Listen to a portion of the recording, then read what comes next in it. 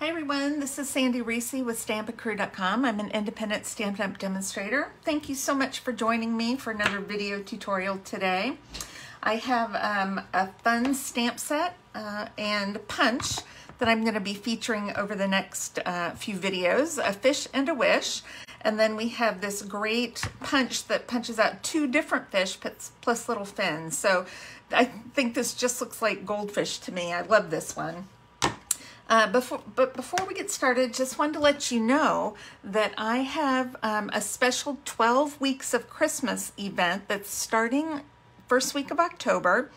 I'll be posting once a week for 12 weeks, special exclusive Christmas projects for my email subscribers. So you have to be on the list to receive this free tutorial each week. There will be instructions, photos, might be videos, might be more projects, so you just never know. You've got to sign up for my email list to find out.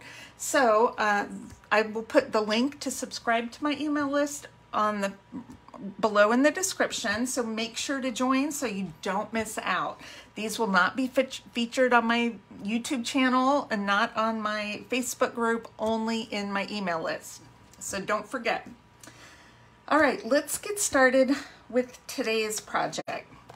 So we're using a fish and a wish, and I wanted to make the second I saw this, I wanted to make a super cute treat holder using mini Swedish fish. I love these. They come in little packets. And when I use, treats like this, I like to pick out the colors that go best. So I am using Real Red and Pacific Point. Those match the best out of our colors. I'm also using Basic White, and that's it. And then these two colors in our ink. So when I go to make a topper, so this is a simple project anybody can do. We're going to measure our topper. Let me get my ruler out real quick. I know I have this, but excuse me, got too excited there. I measure to see how wide my treat bag is, and it is just over 3 inches, about 3 1/8 of an inch. So when I cut my topper, I go a little larger, so about 3 1/4 inches for my topper. And then these are pretty small, so I'm using 2, and I'm going to put them back to back like that. And usually my topper, this one should be about 4 inches. So that gives me 3 1/4 by 2 for the front of my topper. If it's larger, I will make it wider, maybe a little bit taller to have some nice proportions. All right, so just take this, make sure your candy is down at the bottom. Then we're gonna fold this over both packs, and I don't want to cover up the Swedish fish, so make sure it's not, don't put it all the way down. We just want it right about here. Okay, so I'm going to hold those tight and then bring in a stapler. Make sure they're straight. And then I will staple from the back. Now, really it doesn't matter on this one because I have the front showing through on either side. But this is my back because I want the smooth staples on the back so it doesn't, catch anybody or poke anyone. And then my rough staples are on the front. That way I can cover them with my panel. Now you can either glue this down or you can pop it up. Either way, those rough staples are going to be covered so they don't cause any problems. Okay, so we're going to stamp here. Now I'm going to do 2, so I'm going to show you a couple different options that you could have.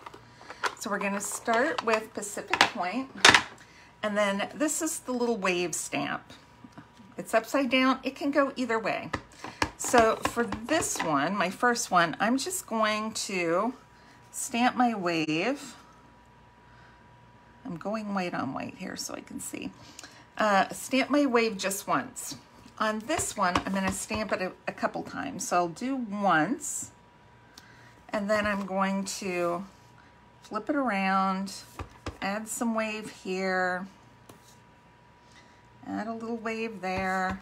You can also do some waves down here. So you could make it, a little more full. I'm gonna add a little more to fill in. So you've got more of an ocean vibe going. All right, now I'm also going to do my sentiment, and I'm going to do a sea of thanks for this one because we've got a sea going. All right, mess that one up. Let's try it again. Oh, that's a mess. Okay, hold on. This is when we bring in our an extra sheet. It's just cardstock, right? All right, let's just press a little harder on our sentiment, and we'll go back in and do a quick ocean here. Got our waves going and overlapping. Okay, very quick. We don't need that. Okay, now on this one, I wanted to add a sentiment because this is like my best sentiment that I love to do with the fish. It's from Whale Done. It's called Hoping All Your Birthday Fishes Come True. So I just think every fish set should have this sentiment, and this one doesn't, but that's okay because I do have the other one. So I'm just going to put that there. And let's stamp our fish. So we're gonna stamp some red fish, and I'm using this one and some Real Red ink.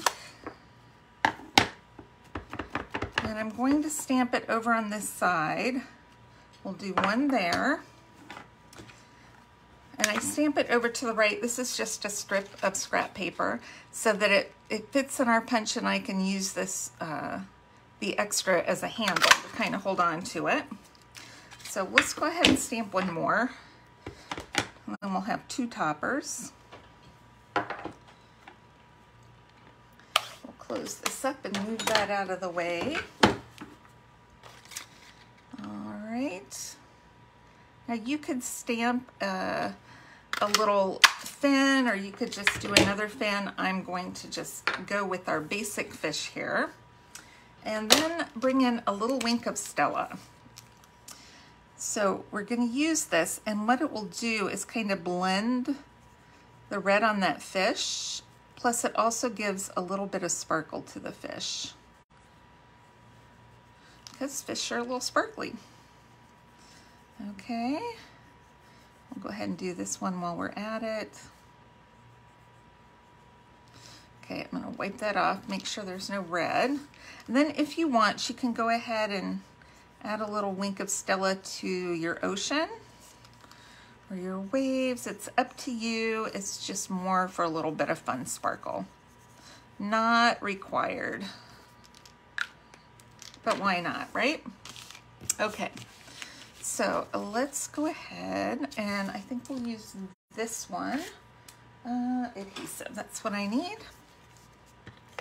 And I will post measurements on my blog.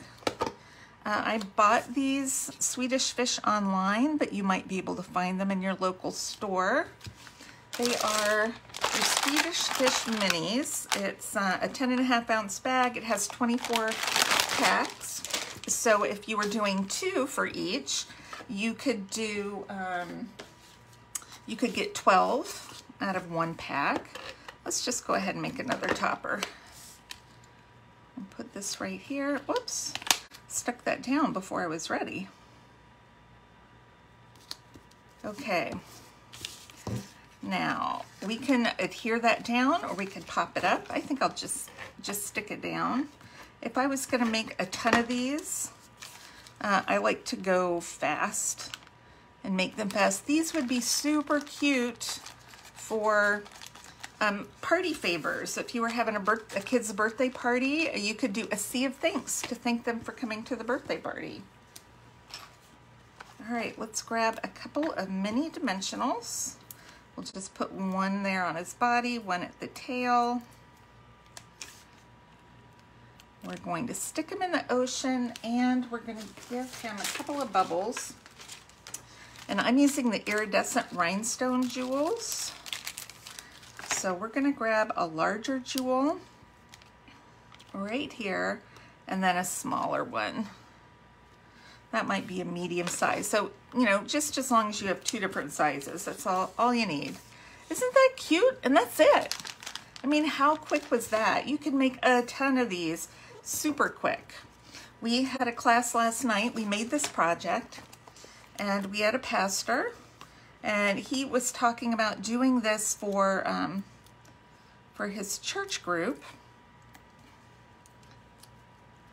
Talking about, you know, the fishes and the loaves. I'm pretty sure that's what he said. Okay, I'm not an expert. This would be great for a Bible study class as well.